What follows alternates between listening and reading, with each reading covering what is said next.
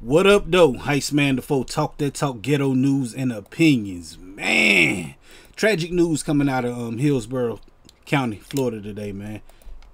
Very, very sad. Vincent Jackson, former wide receiver for the Tampa Bay Buccaneers. I think he also played for the San Diego Chargers, man. But they found him dead in a hotel room today. I think it was the Brandon Motel. They found him in this hotel room, deceased. They under investigation right now because they don't know how he passed away, what was wrong with him. But 38 years old, man. Very, very young. Very, very young brother, man.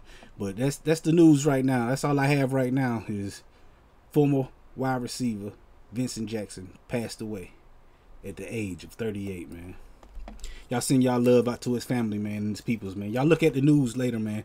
I'm sure more developments going to come out about this. I just don't know them right now because that's all they have right now. But the Hillsborough County Sheriff Department is under investigation right now, and they're going to figure this out, man. So R.I.P. to the brother, man. We're gonna definitely talk about this story and more Friday.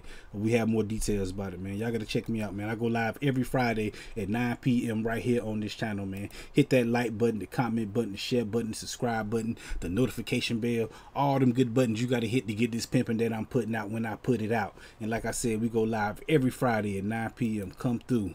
And R.I.P. to the brother Vincent Jackson. And holla at your boy Heist Man the Foe. Talk that talk, ghetto news and opinions. Peace.